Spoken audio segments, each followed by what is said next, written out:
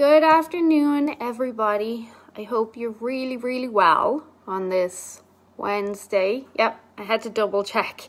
Wednesday afternoon. This is just going to be a really quick video for everyone who's asked me about iodine over the last few days. I hope you can hear me. I'm doing this on my phone because my laptop doesn't like to cooperate ever. So we're going to just really fast go through iodine. So iodine, this is the one that I use. It's called lugols solution. So lugols pretty much is a very strong form of iodine. So it'll say 2%. And we're always looking for that lugols 2% when we buy iodine. When we buy iodine like this is the strongest form of iodine that you can get. This is the iodine that they use in hospitals. This form of iodine, when it's lugols or 2% iodine, it's a blend of potassium iodide and elemental iodine, so the most effective iodine basically. Some of you had posted pictures of other iodines that you were considering getting, and I hate to say no to people, and I didn't comment on a few of them because I knew I was going to do this video. Hey Nicole, good reminder. Yeah, I do it all the time. So when you go with other iodines that are maybe cheaper, which is the only reason why I see people go with other iodines, they're blends and they're not as concentrated, so they're not as efficacious. You need to use a lot more of them to get the same benefits as you would from a 2% lugols. Now this bottle, and there's other brands of lugols that you can get. Lugols is the type of iodine that you can get, and for this bottle you're looking at about $35, which is a really good price considering I got this iodine maybe 2 or 3 years ago, and right now it's just below where the label is here. So because of the way you're using it, for $35 it's gonna last you years, and this can also be used to heal wounds and clean wounds, so it is an antiseptic, and it's even safe to use on animals if you needed to. You could clean with it, but I probably wouldn't because it's going to stain. It'll stain your clothes, by the way, so just be careful with that. Anyway, so I do always recommend lugols because the other brands, unless it says 2% lugols, they're not efficacious. You need to use a lot more to get the benefits of the iodine. So then how you would apply. So iodine can cause some people to have upset stomach when they take it orally, and I've never recommended to take iodine orally. Any way that I recommend oral iodine is usually in the form of a good sea salt or a kelp shaker, and then seafood if people are getting seafood, of course. So that's usually how they'll get their iodine. And some of my clients will take spirulina and some other algae, and they'll get a bit of iodine there. And you will get a bit of iodine in some animal meats and a little bit in eggs. But anyway, so when you take this sort of iodine orally, it can give some people side effects like nausea, diarrhea, stomach ache. Some people might get a headache. But I've never recommended that people take it orally because it's too hard to monitor dosages and make sure that people are getting not too much, because you don't want too much, but just enough. So I've always recommended that you do iodine topically. And how you do iodine topically, it's very straightforward. So you're going to, what I do, this is exactly what I do, and I recommend it to most of my clients. It's quite simple. So you're going to take the lid off. I'm going to put it back on just to show you, because I already did my iodine earlier. So you're going to take the lid off, and then you're going to put your arm on top of it, and then you're going to tilt your arm, and you're just going to draw a line. Make sure you keep it close to your arm, because when iodine does like leak or drip somewhere, it will stain. So you'll draw a line. I usually go up and down 2 or 3 times, and then you'll tilt your arm again and you take it away and you put the lid back on. The first 2 times can be tricky, but then it's quite easy. So then you're going to monitor the iodine. So if you do that at 8 a.m., then you're going to watch how long does it take that iodine to disappear off your skin. So you will have like an orange or a yellow mark. If anyone's seen me out and about or in the gym, you'll always see, I always do it on my left arm because I'm right-handed. And sometimes I think I carry a lot more toxicity on the left side of my body. It seems to be my weaker side of my body. So you'll always see I have some sort of yellowy orange streak on my arm. So you're going to time that.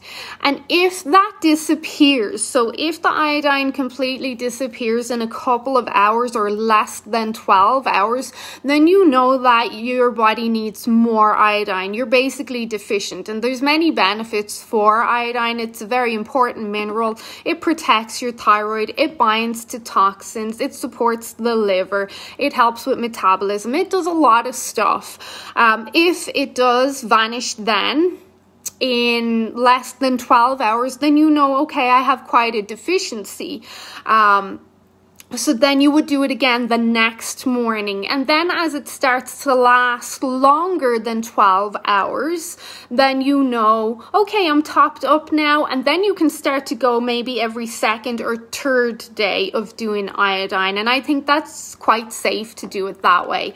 I was showing a client this morning that I did my iodine this morning. I think I did it at 8:30. By the time I spoke to her, I think at 10:30, my iodine was completely gone. Now, why would that happen? Well, your iodine will get depleted really fast if there's a high demand for it in your body. So if there's a lot of stress or if there's a lot of toxicity attacking your body, especially your thyroid. If you exercise very hard, if you train very hard, if you have a lot of muscle, you will burn through iodine pretty fast. So Monday, Tuesday, Wednesday are my heavy weight training days. So I burn through iodine really fast on those days. And that's the cause for mine depleting so fast. And I'm not too worried about it because my nutrition's really good. I'll do it again in the morning. But that's just to give you an example. If you find it's depleting really fast, you want to look at all the different scenarios and variables. If you're new to iodine, like today was your first day or tomorrow is your first day, and your iodine vanishes pretty much in the first couple of hours, you know that chances are it's because you are iodine depleted or deficient because you've never supplemented with it before. Maybe your diet is depleted or low in iodine. So you'll know that you just need to do it a couple of times.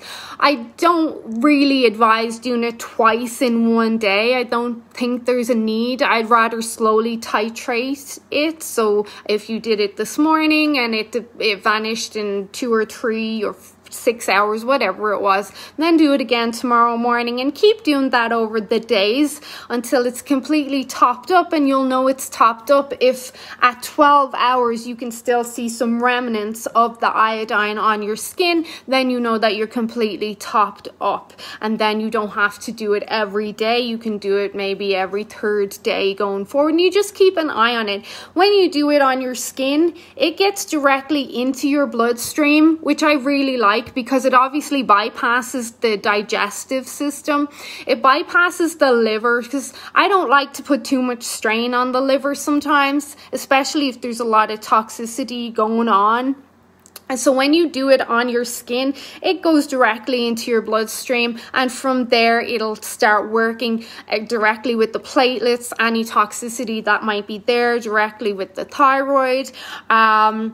And that way it can be more efficacious, and obviously you don't get the side effects when you do it topically either.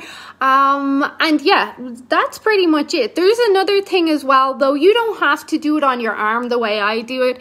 If you know me, I just take the easy way out of everything. Let's just do it. Let's get it done. I don't care who sees what. But if you don't want people seeing your yellow bruise or mark, you can always put it somewhere inconspicuous, like on your leg, underneath your leggings. Some people will do it on their feet. Some people will do it on the soles of their feet. So you can really do it anywhere that you want. I just do it on my arm. So once it's on the skin, it's getting directly absorbed into the bloodstream.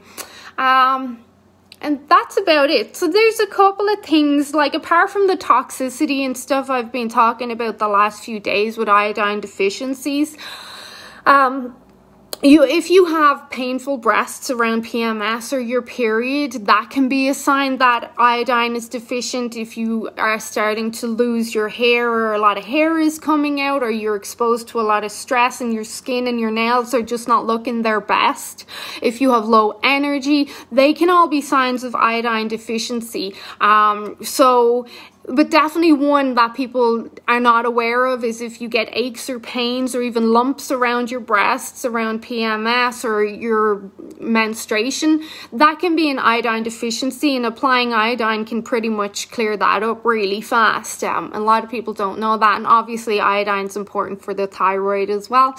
And then I think that's about it. I mean, if anyone has any questions, they can ask below and I'll be happy to answer as always. But I think that's all I have to say on iodine. Like I said, this one bottle should last a couple of years. So it does look expensive if you're buying it on Amazon or whatever for $30, $35. But in the grander scheme of things, it's not expensive, and it's multifunctional and it's high quality. So if you have any questions about iodine and anything else, ask me. But I really like iodine. I try to do it all the time. I do attribute it to that's what I wanted to say. I do attribute it to my good health and my energy, but I don't like to do iodine late in the day. Generally, if it's after 4 p.m., I don't like to do iodine, because iodine can directly stimulate the cells and the metabolism. It could keep you up. It could interfere with your sleep, just like B12s can do. And I'm even apprehensive with vitamin D3 being taken later in the day as well. Anything that might stimulate cellular activity and metabolism, I don't like to do that after a certain time of the day. So most people have sleep issues now. So you're best off doing it first thing in the morning. I wouldn't do it later in the day, because it can be a stimulant. That's what I wanted to say. But otherwise, if you have any questions about iodine, let me know. I hope you found that helpful, and enjoy the rest of your day. Okay? Bye, everyone.